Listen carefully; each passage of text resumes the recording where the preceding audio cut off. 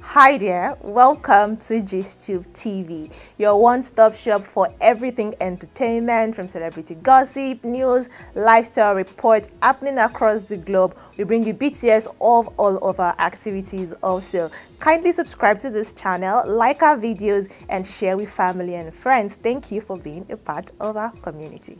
Hello? Hello? Hello, hi. Bob, how you doing? I'm okay. You know, are you out yet? I'm not out there. Oh my God. Okay, so quick one. I don't have enough time because, I just had to, but the reason why I'm even trying to talk to you about this is obviously I've not been talking to anybody. I've not been... Ladies and gentlemen, welcome. Grab a seat. Let's talk. We are talking Verydarkman. We are talking Bobrisky. We are talking VDM. We are talking EFCC. We are talking VDM. We are talking SAN. We are talking Godfather. All right, no time to, let's not fool around. Let's get right into it. Now, Verydarkman, you know the old saga that is currently happening with Verydarkman, Bobrisky, Idris Okuneye, that is happening with the EFCC. Verydarkman was invited by the House of Representatives. He had to go there. They had an hearing. They had prison wardens there. They had EFCC, officials there also to come say their own side of the story regarding the voice call recording that Verydarkman released, where Bobrisky's voice could be heard telling the other person on the line some stories about how it was initially arrested for money laundering, and then they had investigation. So before I go on, everything in this video is allegedly. All right. So it's time to give you people another call recording of Bobrisky when he was in detention. Now, this one has a lot of details. This one is well detailed. So now go see how everything played. You understand? Not the part 2 of the other one. This one is another one. Now, this one was recorded on the 16th of May, 2024. I've been sending me so much messages about not responding because I don't want anybody to know I have my phone. Yeah. So first things first, I don't want anybody to know I have my phone. That is why Bobrisky have not been responding to people sending him messages. But let's continue. I only want to talk to somebody that I know that I can trust. Yeah. So, obviously, you knew what happened to me, right? So, before the EFCC, of course, they were investigating me, about the cars, money, and everything, all this while. So, I knew one day they will come for me like this because of the noise and all that. But it's fine. So when they were investigating me, they blocked my account. They froze my account. Obviously, they don't want me to do any transaction on it while they're doing their ongoing investigation. Now, before we continue, the revelation of EFCC in the House of Rep, EFCC said they never froze his account. Now, Bobrisky is saying his account was frozen. Let's continue. So, but I'm so glad that they did not. At first, they added money laundering charges in their charge because of the money they saw in my account and all the money that passed through my account. At least they were able. So they just asked some money, but we're able to beg them and give them some money so they can drop the money laundering charges because. Now, he said they saw some money in his account and some money that passed through his account. So they investigated him for money laundering. But they begged and they paid the FCC some money and the money laundering charges were dropped. This is another recording entirely. So let's continue anyways. I can't be facing money laundering charges. God forbid. Spraying of money. I know that one. They're looking for something to just hold me. They just eat that. It's not like I'm the only one that sprayed money. Yeah. There are a lot of people spraying money out there. But you want to convince me because of spraying money. And that's quite weird. But, me, I'm strong. And I'm ready for anything that comes my way. Because, I don't know. No, obviously, I knew the OMV, AIDS, the Shana only I knew one day to get into this, And another thing that made me happy was the fact that they did a proper investigation on me, and they noticed that I am not into money laundering and I'm not into fraud. Yeah. Every money, the cars, they came to my house. They carried my car now. They carried my car. They carried everything, because they were doing. They thought coming to me, they will see people I do business with. So EFCC went to his house. They carried his cars. While we were out in the House of Rep, EFCC said they did not freeze his account. Now, Bobrisky is saying his account was frozen and EFCC even went to his house to carry his car. Let's continue. This ring lights, bless you, don't the week. WhatsApp or an email. But it's also that they were not able to find any of such. My money is legit. I keep saying this thing, but people don't believe. They think I'm into fraud or I'm into picking money for politicians or whatever. But they run a proper checkup and they couldn't even find any of that on me. All the money I have. This same person that is saying that they saw some money that passed through his account. Do you understand? After saying the truth the first time, like saying don't know, saying don't cast. He quickly tried to correct what he said. So in one breath, you're saying they saw some money in your account and you paid the FCC. In another breath, you're saying, oh, the money that you're having is a legit money. But let's continue anyways. All the money I have are genuine, and the sources are like most of my influencing. Like that day I called, the old man wants to pay me 10,000 pounds. And I think that it's for influencing. So, like people, they don't know how I charge a lot of money for influencing. They don't know, So, but I made them to understand that I charge as far as $100,000 to influence. $100,000 for influencing. $100,000 for influencing. Is CFCC will not go really invest. Nana, I'm really curious of the amount CFCC saw in this account. You understand? Okay, let's go on.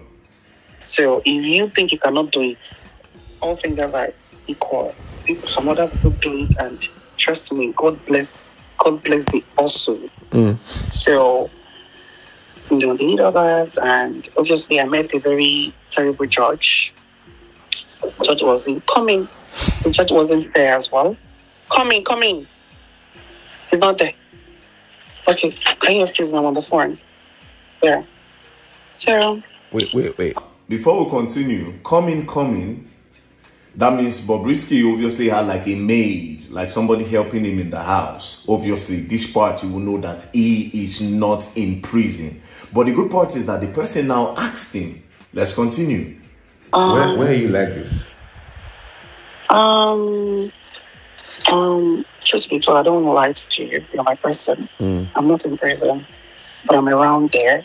They got me an apartment, because of my godfather. My godfather was able to tell never, you will not see another prison. Let the world think you are taking, but you will never, So we're able to talk to the deputy controller in Nigeria. And they said that in as much as Bob is looked, they really have a problem with Bob. If Bob is not posting anything, Bob is not saying anything, Bob is not doing anything, that they can put me close to the place. So I can always come inside and see people as I see I'm welcoming my family. That nobody needs to know. Do you understand? So, I have. So basically, Bob was put outside the prison, close to the prison in an apartment. So anytime he has like a visitor, he will quickly come inside the prison and welcome his visitor and his family members. Now, I remember that when we were at the House of Reps for the investigation, one of the prison wardens said, oh, he has the list of the people that came to visit Bob. So basically, anytime that people want to come and visit Bob, they'll quickly tell him to rush and come back to the prison to come and see the people that want to visit him. Let's continue. So I'm just close. I'm close to the premises too, but I'm not in there because they are all scared of why do we want to put you in a new facility where they're scared of harassment and everything. So but nobody knows this information. It's just you. Okay. So yeah, that's aside. There, Secondly, my godfather has done a lot. That's why I don't want to call it for any more requests, because putting me out here alone in this apartment, I am well-furnished apartment alone is something. He paid a whole lot. So my lawyer called me and said, so he got me a son. My godfather got me a new son. So now we are trying to get the pardon from the federal. You heard, the godfather gave him a son, got him a son. Now, in the other recording I played, he said he spoke to Fowles, and Fowles spoke to his father, according to the other one. And in this other one now, he's saying that his godfather got him a son, meaning the story of the son. I don't know if it's true, but this is the second time he's calling a son in two different conversations with two different people. Now, you heard him, he said a well-furnished apartment that his godfather got for him. Wow, this is crazy. I really want to know this godfather, and I really want to know if this is how it works with the Nigerian prison. So let's ask ourselves the question, how many people really went to prison? All these big men, where they say that did Evans the kidnapper actually go to prison? Now, I'm really curious about the rich people that have gone to prison. But anyways, let's continue. Federal government, that's from presidents, are trying to get a pardon. Are you there? Yeah, I can hear you. Yeah, so they're trying to get a pardon from him. That is the only one that can actually take me out here ASAP. Normally, I'm supposed to finish my term by July. But if I'm able to get the amnesty, that's the pardon, I'm going to leave here the first week of next month. Right. But the money he was asking for, it's a big sum, obviously we call it big money. So we should pay 10 million. And that's the thing I can even transfer. Again, in the other recording where he said he spoke to Fowles, and Fowles said he was going to talk to his father, he said they paid 10 million. Now again, he's saying that the son collected upfront of 5 million and the total money the son requested was 10 million naira. However, in this part, he didn't call Fowles and he didn't talk about the father. In this part, he just talked about his son. Do you understand? But in the other recording, it made mention of a name, you know. Okay, well, anyways, let's continue before I make some innuendos. If an account was okay. Yeah. So my godfather gave me 5 million. I feel like he has done well. Say that again, sorry? Since Say that again? Sorry? Say My that. godfather gave me 5 million. Okay. 5 million, yes. So he has done, we've set that one to him these last 2 weeks. So he has submitted the pardon. Alright, so they sent 5 million to the son. The son, since last week, you know, he has submitted for the pardon. The whole money that they agreed was 10 million naira. Now, the first thing he said was, I don't want anybody to know I have a phone. Number two, EFCC froze his accounts. They saw some money, then Bob begged them and paid them some money to drop charges. EFCC carried his cars. He initially said EFCC saw some money and he paid EFCC. In the same breath, he's saying that it's legit. Okay, now, when he was on this call, someone entered the apartment. That means he has like a housekeeper or a maid. Obviously, he was not in prison. And then he used his mouth to say that he was not in prison because his godfather said never, he is not going to prison. Do you understand? So now, for those of you that want to say, okay, this is AI generated, we need forensics. You understand? We'll take this to any lab so that they can authenticate if the call is true or false. Now, for those of you that are saying I defame Femi Falana or Fowles or anybody, honestly, I didn't call nobody's name. Do you understand? Yeah, their name appeared. It's easy. They should go and do forensics on all this call. Then if at the end of the day, the call is true and Bob actually told people about their involvement and maybe later they are not involved in it, do you understand? Then they can ask Bobrisky that why are you using our name? Why are you spreading lies about us? Do you understand? Because whether or not Verydarkman is the one that posted it, this kind of news is not good if it is false, if it is not true. You don't stain Uncle Femi be that now. You don't stain Fowles the bad guy be that now. Because now so all this underground story, one day you will just hear and pull, no be Femi Falana where collect money from Bobrisky, no be Faz. You know, they need to clear their name of this thing. Instead of saying you go file a charge against Verydarkman for an innuendo, you need to actually clear your name properly from this mess. This is a mess. This is a very big mess. It is. You understand? So instead of now to come the threatening VDM, wanna go do the right thing. You people should ask for this audio to do a forensics on the call. It's not a recording, it's a call recording. It's not a sound recording or audio, maybe the recorder. No. We should go and do the proper investigation and let Verydarkman rest. Thank you very much. Corruption have no place in Nigeria. We should join hands together to kick corruption out. Do you understand? We should join hands together to kick corruption out of Nigeria and out of the system. Peace and love. Don't play. Like I said, I fear nobody. My only intention was to expose corruption, and that's just about it. But I don't take light. Anyways, peace and love. Don't play. Else you're gonna learn. And you're gonna learn the hard way. And he had to pay them 15 million naira and all of those things and how he was not even in prison. This man was sentenced to 3 months imprisonment, having been found guilty of defacing the naira, defacing the naira, and basically, you know, spraying the naira and all of those things. And he said that he was not actually in a prison yard. He was in a well-furnished apartment because his godfather apparently said, no way you're going to be in prison, right?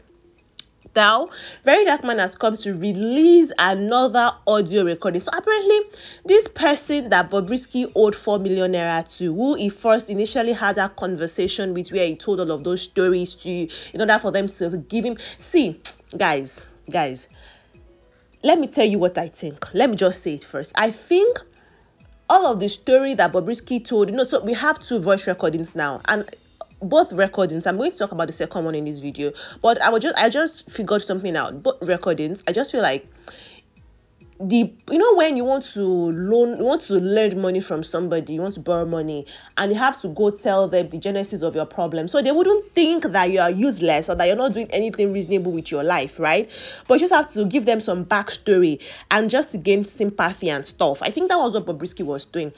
Like, he had to tell them the backstory that, oh, see, I already don't think I'm broke, right? I'm coming to you because I need money. I already paid a 15 million naira to do these charges, to get these money laundry charges off my neck. I already had to pay for furnishing apartments. And don't also think that I've run out of favor from some persons, because some persons have also given me money. This godfather gave me this amount. This person gave me this amount.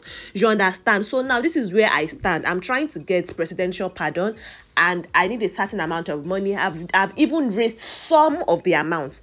My account was frozen. Do you understand? I think that is what he was trying to do in these videos, because he was speaking to 2 different entities in this video, and he was telling them sort of identical stories. Now, what is the take home from this second audio recording? I'm not going to really bore you with all of the things he said. He said, oh, he did not want anybody to know he had his phone, so he had not been responding to messages and whatnot. And the person was like, okay, so where exactly are you? I'm not in prison per se.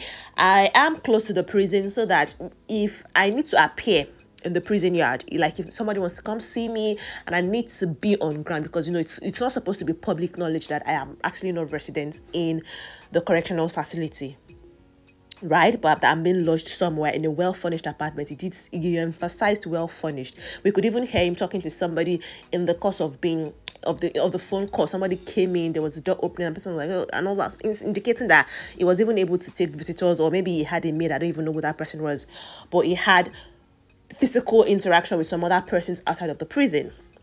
He said that he had to beg them because he froze his account because of the amount of money that was in his account and the inflow. You know, it's a different thing for you to have a certain amount of money in your account. It's a different thing for them to look at the inflow and where these monies are coming from, and for them to have questions. So he said EFCC investigated. They said the money in your account is a little bit too much, and that the inflow is a little bit too much, and they froze his account. So they even took his car and all that. But according to Verydarkman, at the hearing that, the House of Rep thingy, he said that EFCC officials said they didn't investigate Bobrisky for money laundering or anything. They didn't freeze his account. But this is Bobrisky telling somebody on the phone that his account was frozen. So is this Bobrisky? Because some persons in the comment section are saying Bobrisky is just like what I mentioned earlier.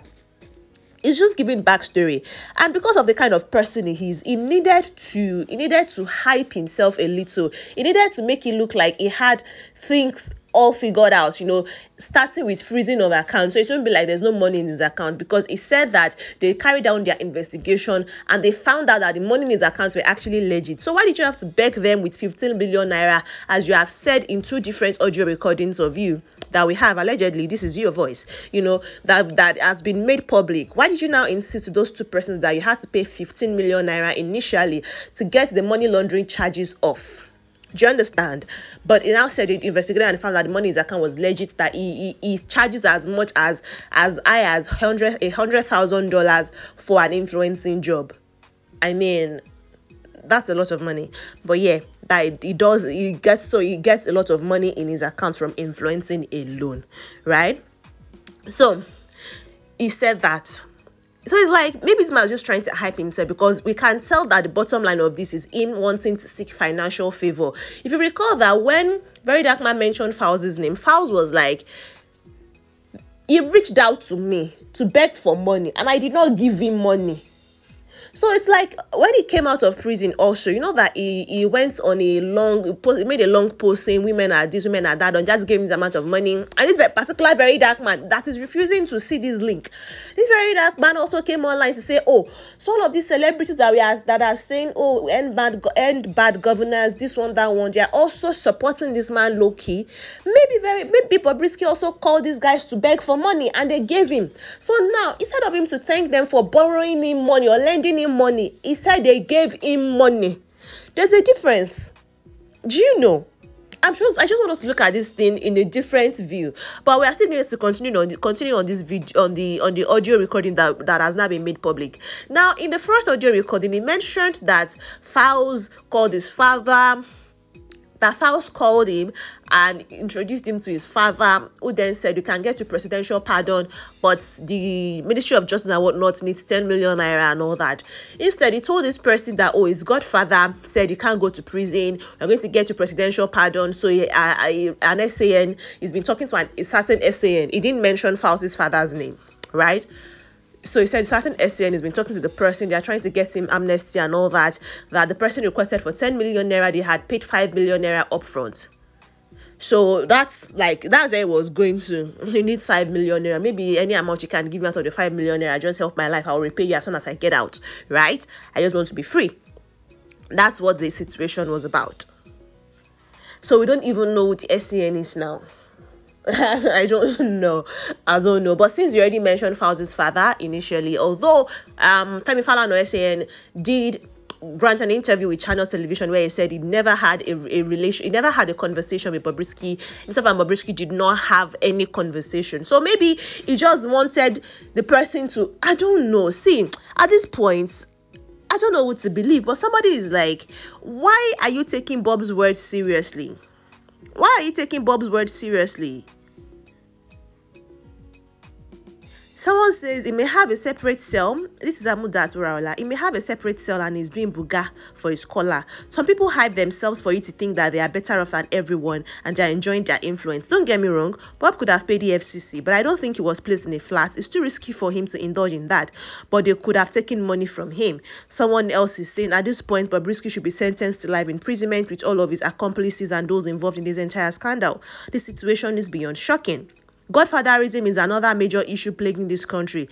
Just look at the boldness and audacity Bobrisky displays. The authorities, especially the EFCC, should be shut down immediately for their role in perpetuating this level of corruption. It is overwhelming, and now I am completely convinced that VDM's findings are 1,000% accurate.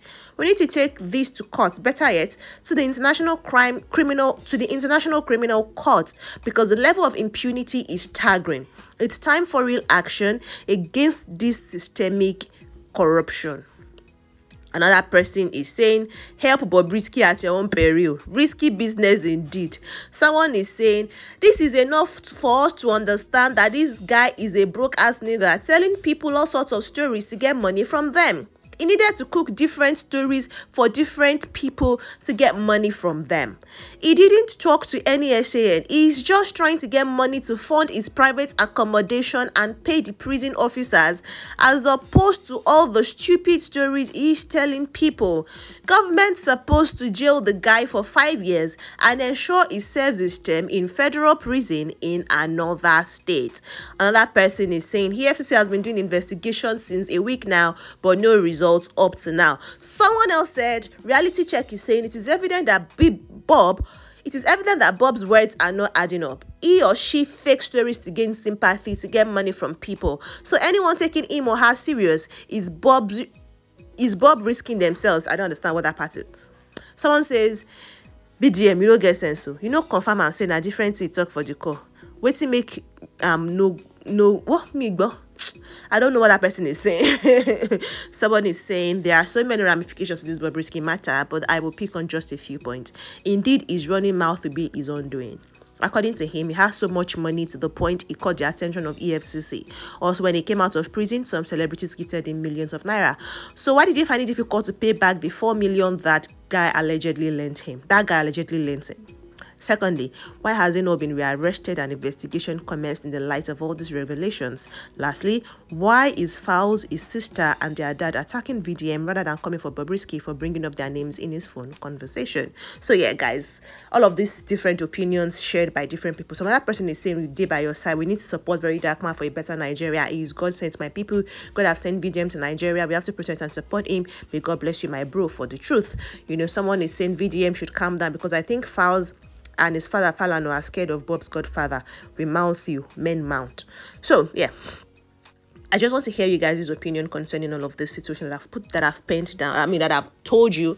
This gist, I don't think it's ending anytime soon. So like, is this Verydarkman against Bobrisky or Verydarkman against EFCC, or I don't even know. Bobrisky did respond to the video. Bobrisky said, no, Titi, your patient have escaped though. That's actually funny. You have to give him that. Anyways, I would like to hear your opinions in the comment section. New revelations concerning Bobrisky's, but it is for a fact. We've established it in the mouth of 2 or 3 witnesses. It is established Bob was not in prison. Good, cool, great. But every other thing surrounding it is what we need answers to. So let's see how all of this is going to unfold. I'm quite eager to hear it happen. Let's see where we'll move on from here. What is the FCC going to say? What is the Minister of Interior going to say? What is the prison this thing in Nigeria, correctional system services in Nigeria? What are they going to say? We're very much interested in seeing how it progresses. And when we have updates, trust me, I am bringing it for your viewing pleasure. So click on the bell icon. Don't just subscribe. You should subscribe. If you are not subscribed already, what are you waiting for? Subscribe, click on the bell icon so that you would know when we have new updates for you. I'll be waiting for you to do that. Okay, thank you. Like this video also, and bye.